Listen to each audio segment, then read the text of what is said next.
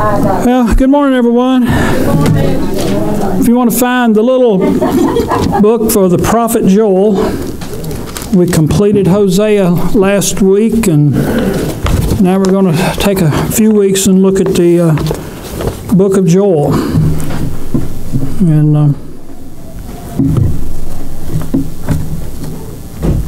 got some introductory material, and we'll spend some time with this looking at the subject, the day of the Lord. Is one of the, I guess you might say, the major theme in the book of Joel, and of course it's mentioned by some of the other prophets, but we'll take time in looking at that particular subject some here in the introduction of this book. And it's not a long book, and so won't take hopefully too long to work through it, and we believe it's all important to us even today, and what we can glean from it. So let's look to God in prayer. Father, how grateful we are to be here this morning. Lord, you bless us so richly, and you've been so good to us, and so we want to just thank you and praise you for all that right from the start, and thank you for your Son, the Lord Jesus, and what he's done on our behalf, and what's yet to come because of the grace given to us through him. And Father, in particular in light of when we get to studying the book of Joel and the others, makes us just even more grateful, Lord, for what we have in Christ, and Father, what we can look forward to. And Lord, help us to be people of the hope of God, and to live for Christ in these days which you placed us. And help us, Lord, to be faithful and discerning and mindful of you, Lord, and particularly in light of all the other things that are going on about us in this country. And Lord, that you just keep our minds and hearts quietened and focused on the fact that you are God, and that, Lord, you are in control, and that you are working out your plan for things. And Father, we see some of that in this book here. And so, Lord, help us to grow in our understanding of you, and how you desire to have things done here in this world of yours. We thank you again for all things. I ask you to bless in the services here today. May your Spirit be present and at work in a great way. We pray in Christ's name. Amen. All right, we won't look at anything particular as far as out of the book itself. We'll just start with the introductory and just general information. The name Joel means Yahweh is Elohim, or Jehovah is God. That's, combine the two syllables of the name, and there you have it. Elijah is just the opposite. Elijah is God is Jehovah, or Elohim is Yahweh. And so there you have an understanding where the name come from. They don't make me there's nothing special about me. I didn't have much choice in what name was given to me, so it's just what was given to me. Actually named after a great-grandfather, and from many years back. However, the name was fairly common among the ancient Israelites, and I guess it would be, in thinking about what it means. And if you read through the Old Testament, there are several other men mentioned in the Old Testament with the name Joel, and I've given you those scripture references. So if you are a trivia nut and you want to know where those things are, there they are, and from various ages in the Old Testament. The thing that really makes or gets after scholars sometimes is the fact that nothing is known about Joel other than his father's name, which is Bethuel. And so nothing much else known about him. And so they've worked hard, scholars have, to try to mine out, I guess, information from the book regarding who he is, and at what time he ministered, and so forth and so on. And really, when he gets right down to it, maybe those things aren't what God had in mind as being important. It helps to understand the time frame for things, and understand what's going on. So it maybe helps you understand better what the author is writing about and why. And some of that can be gathered from the book, but a lot of this other information is really unknown, and you can't be real dogmatic about it. As we'll get into this, we'll see that scholars are kind of divided up in two camps regarding what they believe about Joel and the time frame that he ministered. The same thing is about his father's name, which means enlarged of or open towards God. So both these names are good names, spiritually speaking. but nothing else is known about his father. And so, a lot of, I should say, mystery there about the two. Bible scholars have tried to deduce from the study of Joel's prophecy information that would provide some insight into the prophet. It is believed that he was a Judean who lived in or near the city of Jerusalem. He was familiar with the activities associated with the temple, while at the same time he had knowledge regarding agriculture.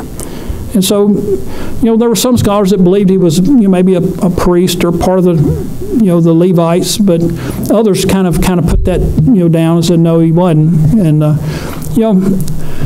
there's page after page after page after page written about these arguments, and it's, I guess, interesting reading, but it's not something that I don't think we need to delve into here. It's just beyond the scope of what we want to do.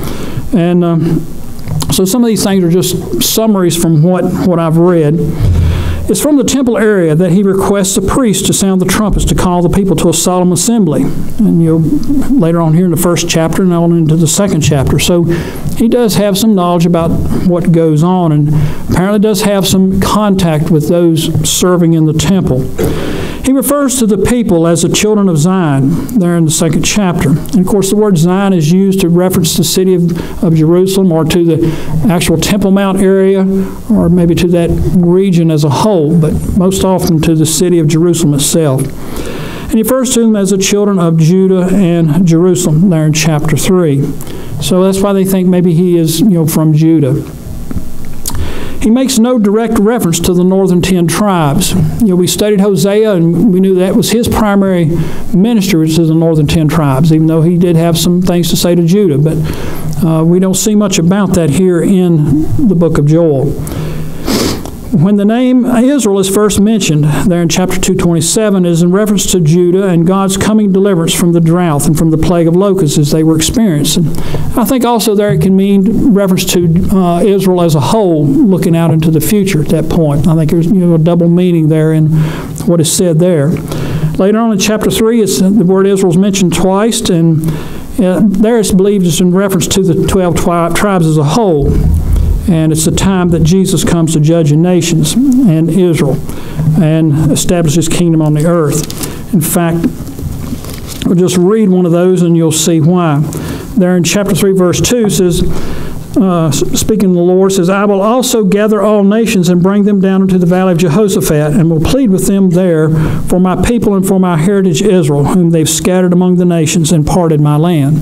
So we see, from that particular verse, that's something that lies out in the future, and that Israel there is referred to, all the tribes as a group. And and I give you the references there. Matthew 25, the verses there, it talks about the Lord, and you're probably familiar with that, separating the sheep and the goats.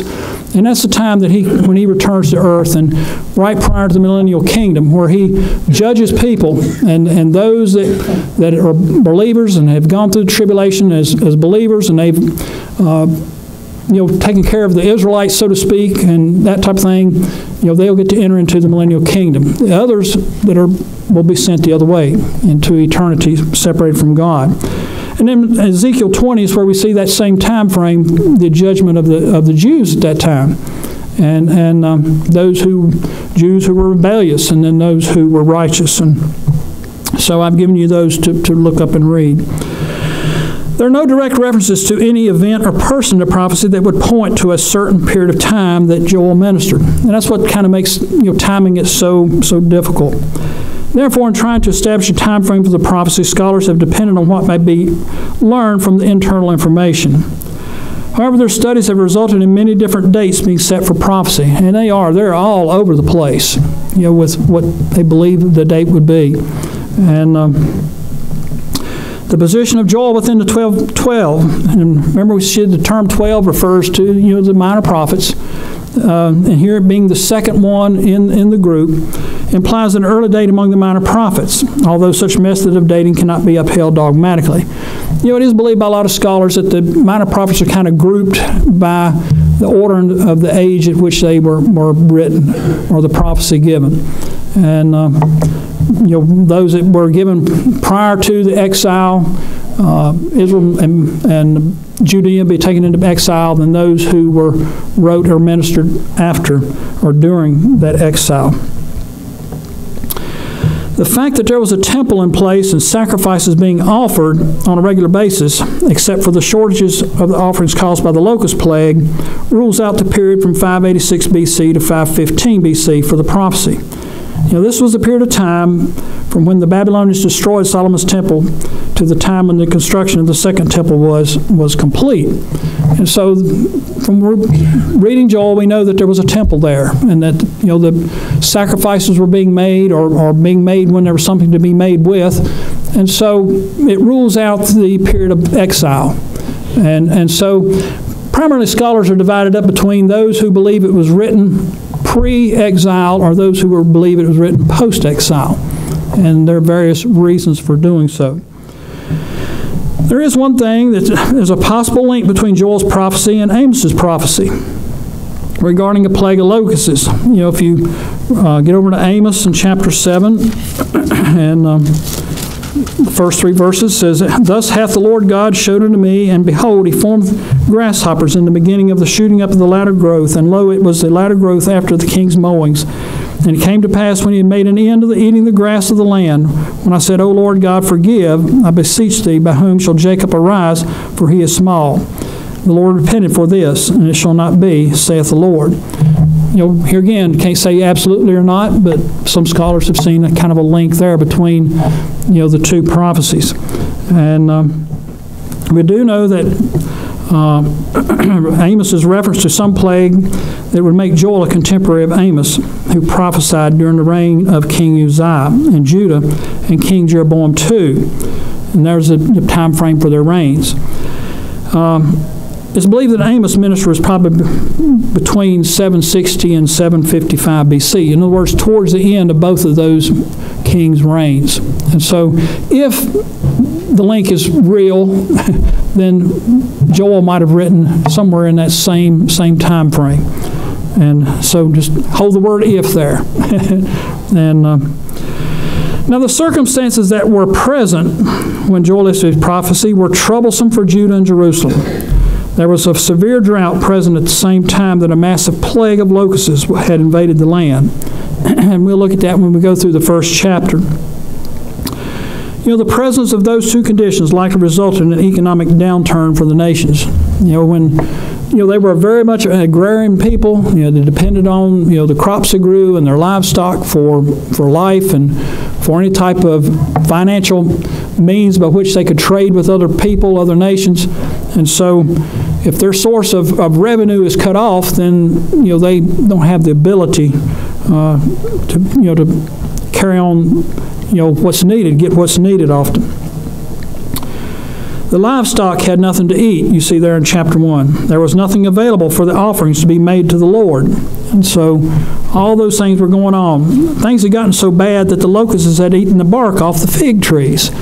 It was pretty bad when the leaves are gone and the bugs themselves are gnawing on the bark. It's getting pretty sparse. The drought created conditions conducive to the outbreak of wildfires.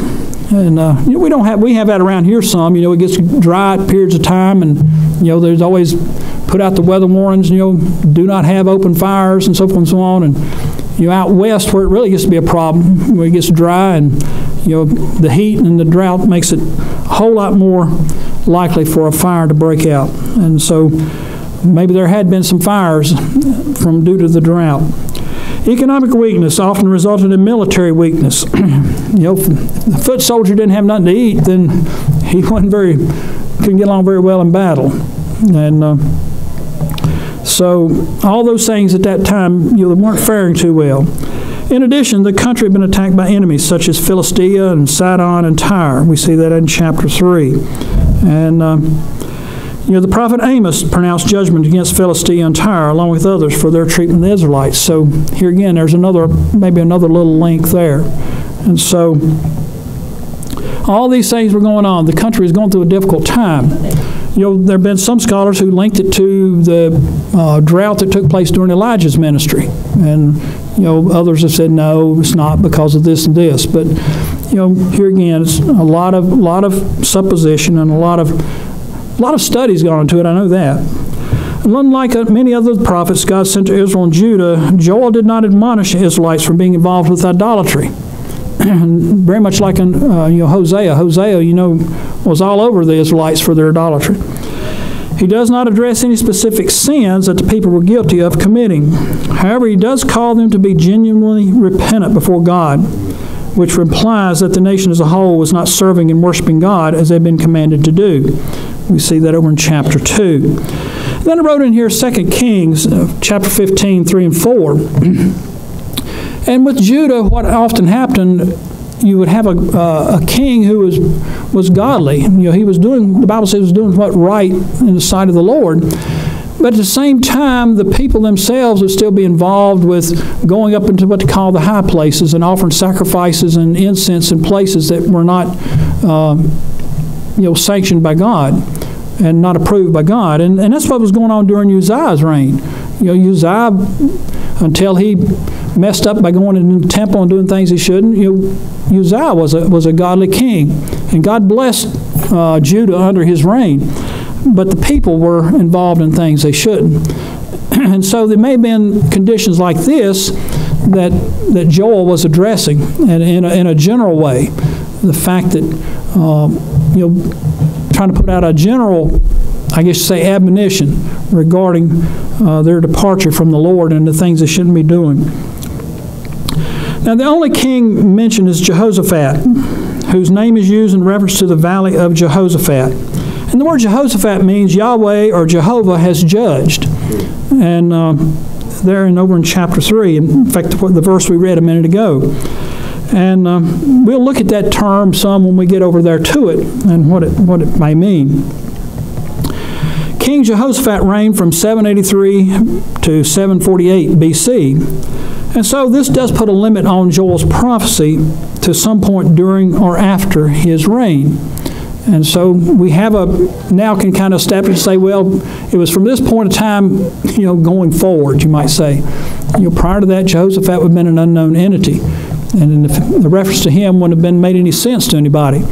And particularly the valley of Jehoshaphat. And so we'll talk about that a little bit when we get there. Due to the difficulties experienced with foreign nations, the political leadership did not provide the strength and stability that was enjoyed during some of the reigns of some of the kings, such as David, Solomon, Jehoshaphat, and Uzziah. Really, particularly the beginning of Uzziah's reign. Towards the end, I think there was maybe some trouble. Very little information is provided by Joel that would allow a dogmatic time to be set for the prophecy. So I think because of that, I think what God would have us to get from that is other things and to learn other things from the study of the book. Now, the primary theme of Joel's prophecy is the day of the Lord, or the day of Yahweh. The phrase is mentioned 5 times in the book. This same theme is present in several other Old Testament prophecies. And besides Joel, the phrase is used by 7 other Old Testament writers for a total of 14 times. And we see Isaiah referring to it, and Ezekiel referring to it. We see Amos and Obadiah and Zephaniah and Zechariah and Malachi. So a lot of the other Old Testament prophecies referred to this particular phrase. And so it was an important thing. And that's what we're going to spend a little time looking at this morning. In both the Old and New Testaments, there are other phrases that often have a relationship to the day of the Lord. And such as that day, or those days, or that time, or the day of trouble, or great and terrible day, and last days. With these phrases, there's often a link to the idea of the day of the Lord. And if you can get to reading around, and you'll see that. Since there is a large number of related terms and passages in Scripture, it has been difficult for Bible scholars to come to a consensus about all the characteristics of this period of time. The day of the Lord can be defined as follows. And here's a quote from Ronald Allen. It says, the day of Yahweh is that period of time when the Lord dramatically and profoundly and intimately intervenes in the affairs of men, either for wrath or for restoration and blessing. And so, God is always involved in what's going on in this world. There were a group of people, I think what they call deists, that believe that it's kind of like a clock. God wound that thing up and set it in motion, and he just sat back and just watch it ticking, till the spring unwinds, I guess, or till something breaks. But God's not like that. Colossians talks about, things consist by the Lord Jesus Christ. In other words, if God wasn't involved in all that's going on in this world, it would collapse. It would come to a screeching halt in a big time, in a bad way. And so God is at work, and God is involved. He's involved in each of our lives. He cares about me. He cares about each of you personally, intimately, every day, all the time. And no matter what's going on, he's aware and has knowledge of it. And same way, everything else that goes on, in this world, and I think beyond the world. When two stars run together out in space and there's a big boom, God, that's part of God's plan. And when the asteroid hits the moon, that's not something unknown to God, or that wasn't planned by Him. And so, God is totally sovereign, and He's totally in control, and He's intimately involved in all that goes on. But the day of the Lord is a time where He's, you might say, supernaturally on occasion, and very much gets involved in the affairs of this world. And whether it's on the level of an individual country, such as Israel, or we'll see the world as a whole.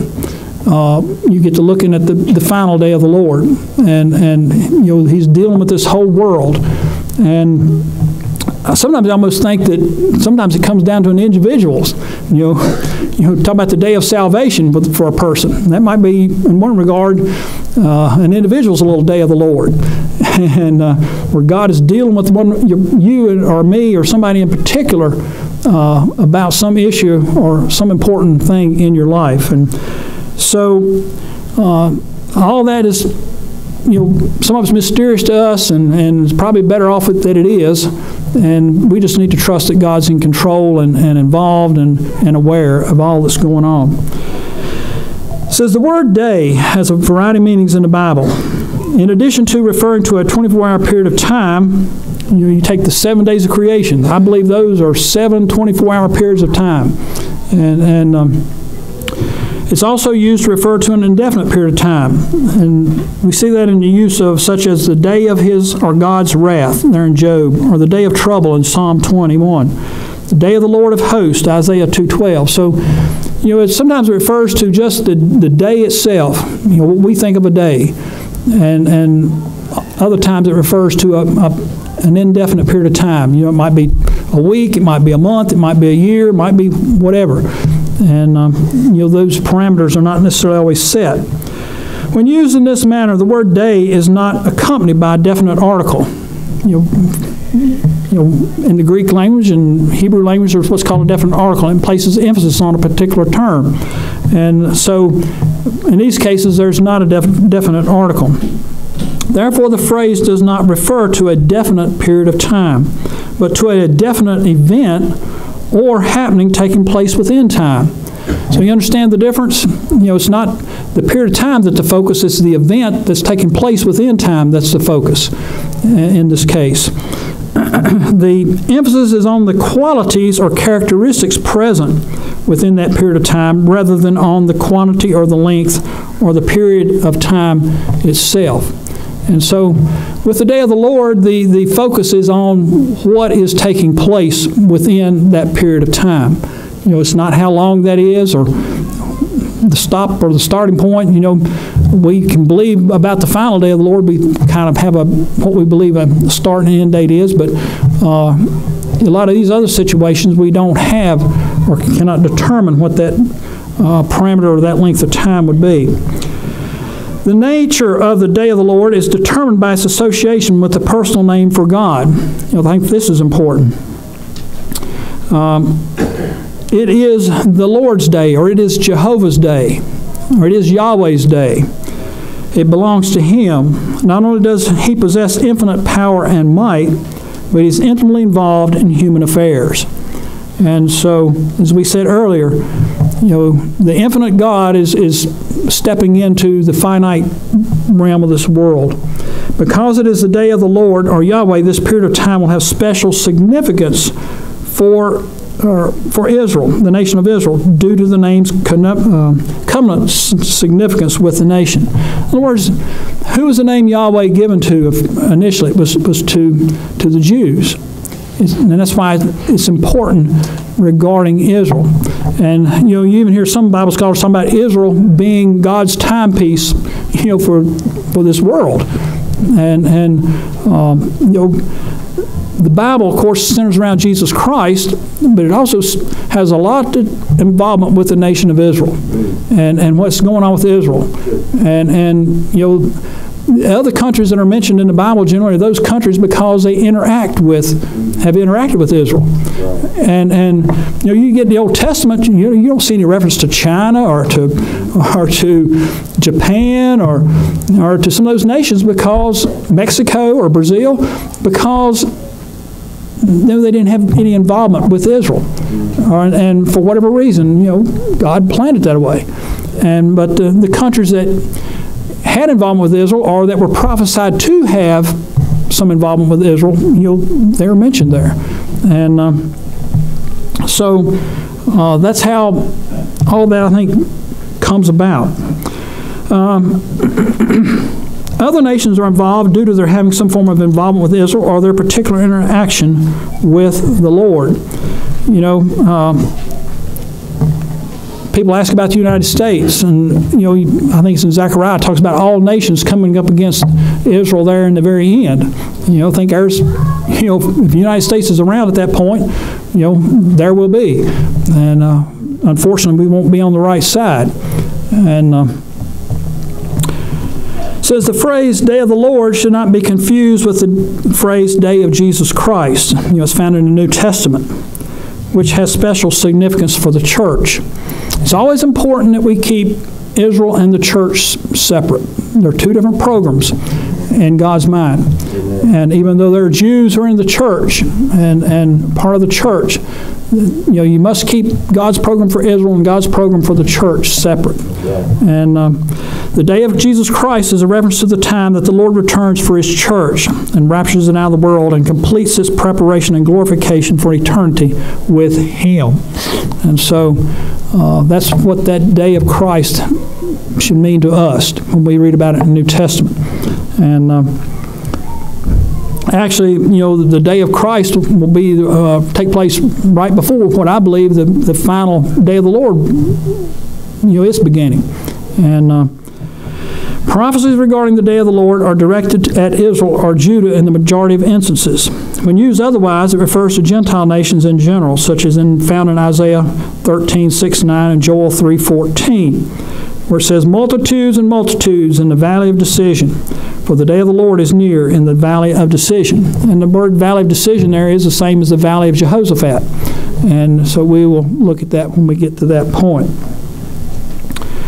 And in fact, that verse there is a reference to what we see over in Matthew 25.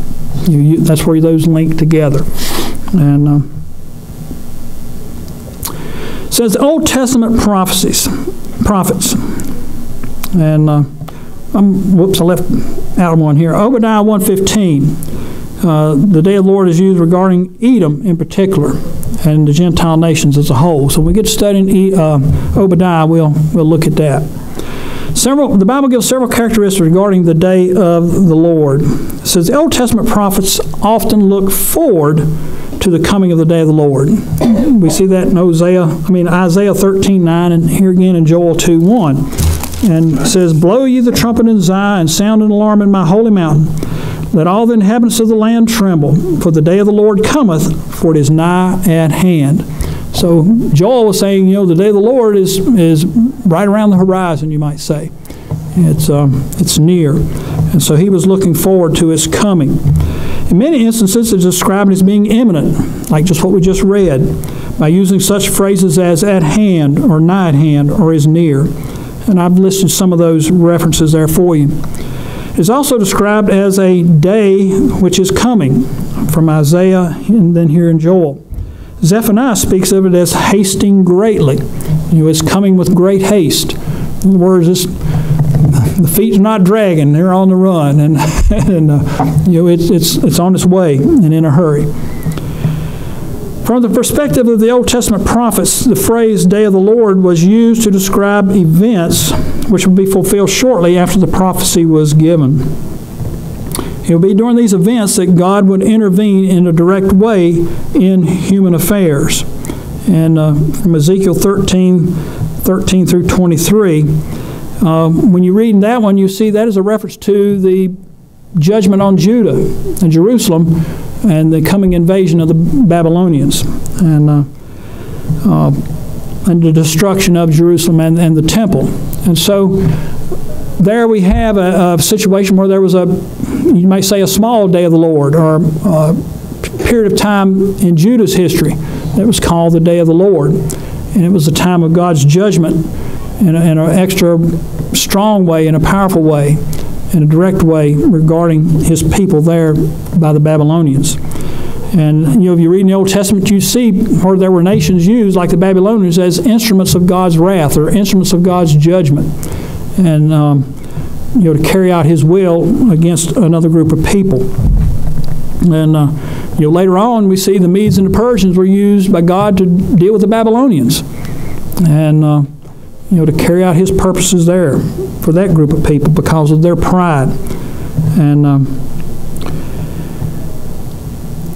in many other prophecies given, the day of the Lord is still waiting to be fulfilled at some point in the future beyond the church age. And I call it the final day of the Lord. I don't know whether that's the correct terminology or not, but that's what I call what lies out ahead at the end. It says the final day of the Lord will begin at the onset of the 7-year tribulation period, will extend through the millennial kingdom, and will conclude with the great white throne judgment. So there we have a period we know of at least 1,007 years that will make up this final, what I call the final day of the Lord. And we'll see when you study the tribulation period and all that goes on there, you see God come into clean house. He's taking care of everything that's contrary to him. And then during the millennial reign, Christ himself is here on earth. And so he is ruling and reigning in a direct manner, personally in the affairs of this world. Israel's going to be exalted, and the nations it's talked like will flow into Jerusalem to worship him as God and King. And so, and then of course the great white throne judgments where everything is the lost are judged and sentenced to an eternity apart from God. And so all that is included in the final day of the Lord. At least that's my view. The series of events that comprise the final day of the Lord will be the final steps taken by God in cleaning up and restoring his creation to himself. Remember when we studied 1 Corinthians in chapter 15, and we talked about that, and I think that when Christ came as a baby, he came, I think that's when God started the process to bring this creation back to himself. He came, he lived, he died to redeem mankind from their sin, and he overcame sin and death and the grave at that point. And so, the victory was won. And when you read in 1 Corinthians 15, the chapter on the resurrection, says, "Then cometh the end, when he shall have delivered up the kingdom to God, even the Father, when he hath put down all rule and all authority and power." And he there is referring to Christ. "For he must reign till he hath put all enemies under his feet. The last enemy that shall be destroyed is death. For he hath put all things under his feet." The first he there is God the Father. In other words, remember when Christ said, "All authority has been given unto me"? The Father delegated that authority to him. And that's what this verse is saying. For he hath put all things under his feet referring to Christ's feet. But when he saith all things are put under him, it is manifest that he is accepted, which did put all things under him. In other words, Christ is still submissive to his Father. He's under his Father. And when all things shall be subdued unto him, referring Christ, then shall the Son also himself be subject to him that put all things under him, that God may be all in all. So the process right now is underway.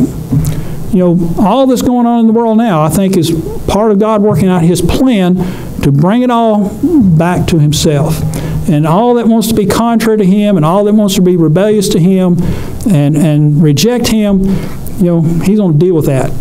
It's going to be cast into the lake of fire forever, out of his presence. And then the rest of it will be allowed to enter into the eternal state and with him forever. And so I think this final day of the Lord is, that you might say the concluding process to that and the culmination of that.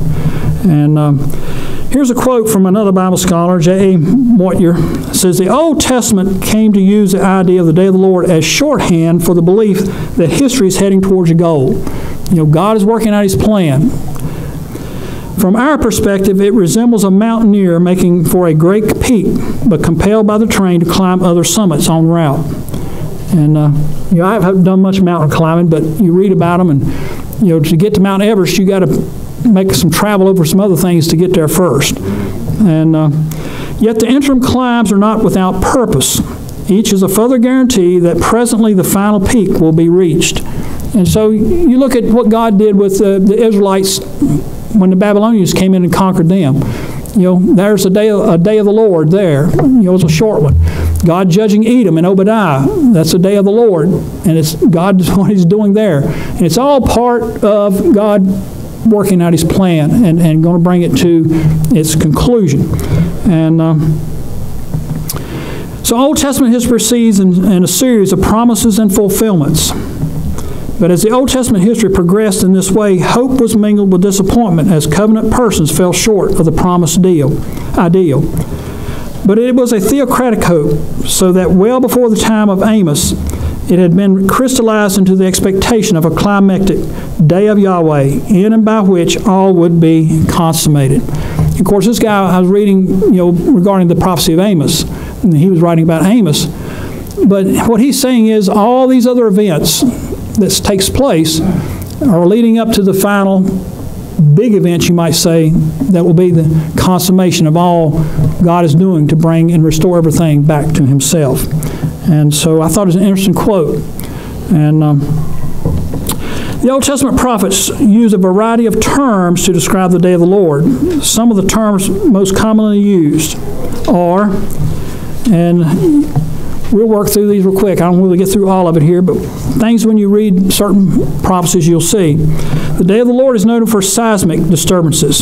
The sun and the moon and stars will not provide the light they normally do. The heavens will shake and the earth will be shaken about in its orbit, in Isaiah 13:13. And so, it's going to be a disturbing time when it all really gets going. Other phrases associated with the day of the Lord are the day of darkness and gloominess. And that word gloominess, phalau, means duskiness and twilight, and includes the idea that something ominous is about to happen. I thought about this. You ever, and I don't know if it was a Peanuts cartoon or something other, but always the opening line of a story. It was a dark and stormy night, and the clouds were hanging low, and lightning was in the distance, and the thunder was in the distance, and the wind was shaking the trees, and in the distance you heard a dog bark, and over here was an owl screeching in the woods, and so the tone was being set saying something bad's going to happen, and that's kind of the idea behind this term here, gloominess. It's not looking good, and something bad's on the way. And the day of clouds and thick darkness, and used by some of the prophets as well. The words clouds and darkness are often associated with times when the Lord appears or is present. And so you can see those scriptures there. And so it kind of supports the idea that God is going to be present, or he's going to be working in a powerful and way, in a way that will get the attention of people. So there will be wonders, mofaith, and means something very visible, something miraculous, a sign which points towards something else. So there'll be wonders during the day of the Lord. we talked about this some too when we studied through Corinthians, and the idea behind the phrase signs and wonders. You know, those things happened. The Lord, you know, did various miracles and signs and wonders. But the reason they were done was to point towards who He was and what He was about.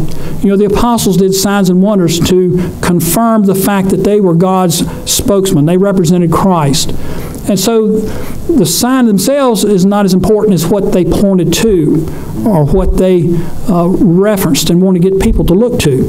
It's kind of like driving down the road and all of a sudden you see the blinking yellow lights. And you get so mesmerized with the yellow lights that you don't read the sign that says the bridge is out.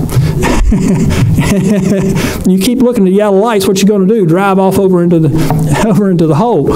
And so you have to think about signs and wonders in the right way, in the right perspective. You know, that they're pointing towards something else that's more important. And you know, God does miracles today.